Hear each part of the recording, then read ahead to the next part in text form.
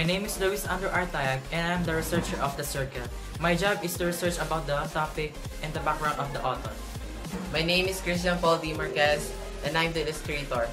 My job is to draw some kind of pictures related to the reading that we will discuss. My name is Nelson Cabero, and I'm the summarizer. My job is to prepare a brief summary of today's reading. My name is Sinapula Sousa, and my job is to talk about the background of the characters in the story. My name is Mary Joy Suarez. My job is to carefully track where the action takes place during today's reading. My name is Eucharistia Veronica Flores.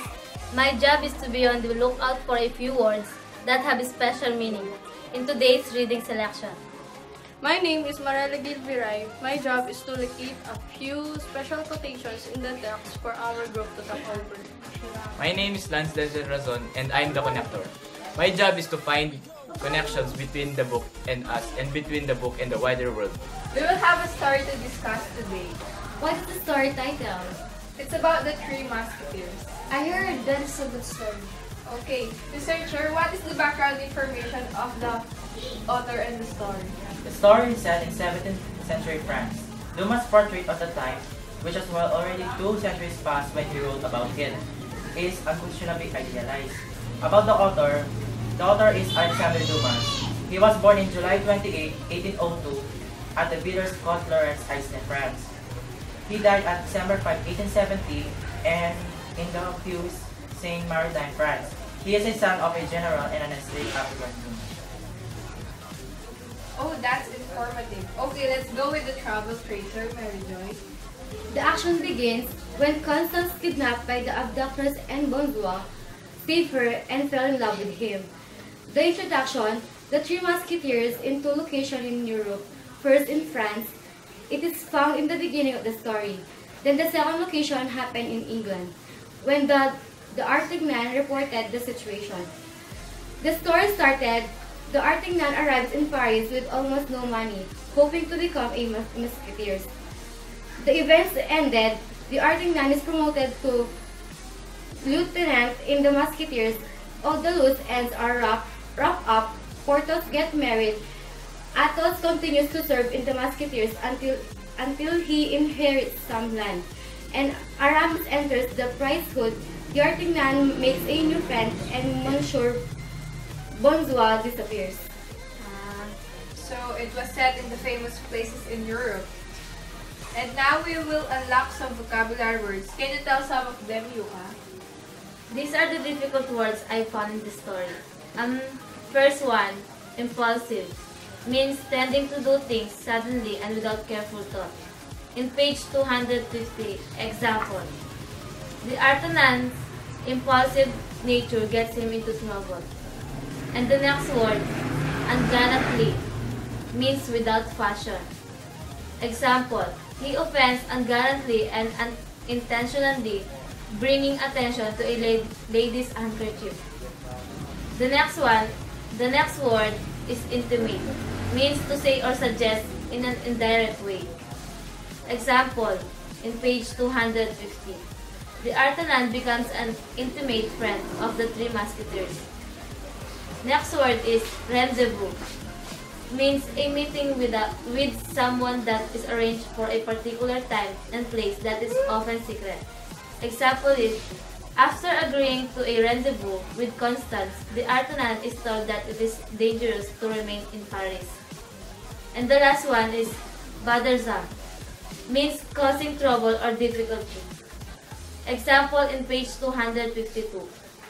He follows her and tries to protect her from a bothersome man. Those words are very figurative. Now, let's figure out who were the characters. Can you tell us, Ashusa? The main characters of the novel are the Artanan and the three musketeers named Athos, Aramis, and Porthos.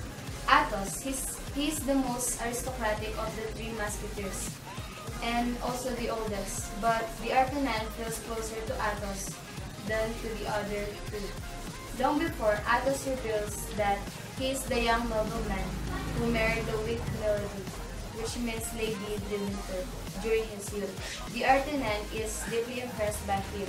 Athos' real name is Count de la Fere. Aramis, He is supposedly passing his time as a musketeer until the queen provides France with an heir, at which time Aramis will enter the priesthood. He was brought up in a monastery, and it was assumed that he would become a priest. But when he was 19, he met a young lady and became extremely devoted to her. Porthos. He is the most worldly of the three musketeers.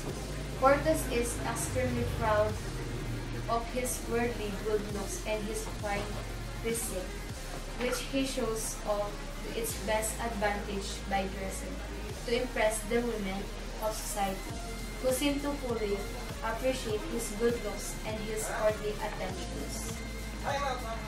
So now we will proceed to the summary of the story. Can you tell us, Nelson? The Three Musketeers, a historical novel, is arranged in 5 parts.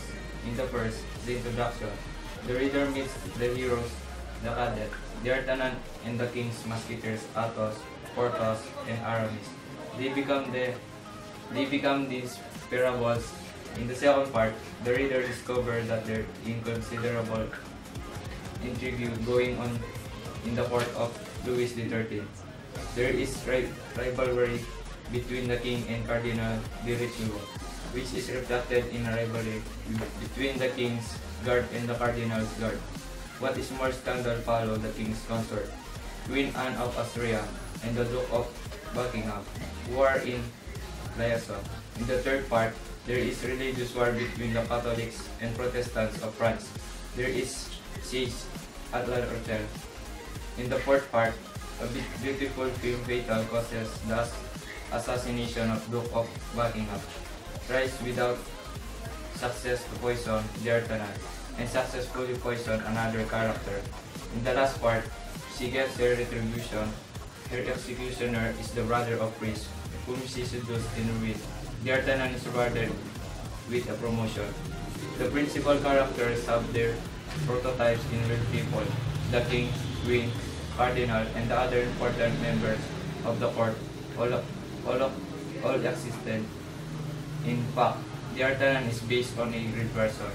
The King's Guards, an elite force whose job was to protect the king, were diligently trained from an early age in horsemanship and the use of arms.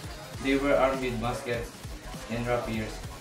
With guarding the king, they rode horseback and used their rapiers, but in war they fought on foot with their musket. When Cardinal de Richelieu saw this impressive military unit, he formed his own guard and musketeers. Both corps wore scarlet uniforms. They were distinguished from each other by whether they rode gray or black horses. Not surprisingly, the two corps were rivals. Key points. Author, Alexandre Dumas. Year published, July 1844. Year started, March 1844. Original title, Leroy's Musketeers. Oh, so that was what happened in the story. So now, Lance, can you tell us something that is related in your life about the story? Okay. The most encouraging line in the Three Musketeers is one for all for one, meaning all the members of the group support each other, of the individual members, and the individual members pledge to support the group. Basically, it means all have one common goal, that all working for, so they will work together to reach that goal. It's a great motto for teamwork, Yes. and the ability to get things done if all team work for it. We can connect this to real life. For example, when your friends that usually hang out with you suddenly had trouble and caught your friends with it, and you felt because they were caught on it. But they insisted to help you no matter what, together as friends. Now, can you discuss the most empowering quotation in the story, Gail? Of course. This is the quotation I've chosen in the text. United we stand, divided we fall. I have chosen this quotation because for me it has something that affects me, that it became special to me the moment I read this quotation. It has a theme of unity, and for me, for a group to be successful, it has to be united.